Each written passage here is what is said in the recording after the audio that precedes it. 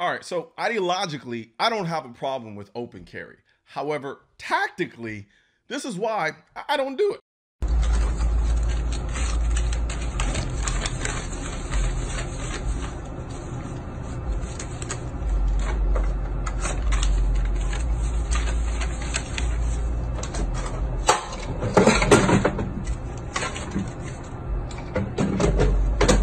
Hell, there are some times I've thought about pumping my gas like this guy. People fail to realize that gas stations are a carjacker and robber's paradise. Other than those scenarios, I never open carry. I personally don't like the attention it brings. That being said, if you are going to open carry, don't carry the damn gun in your front or back pocket with the grip hanging out. You're just asking for someone to come and take your gun.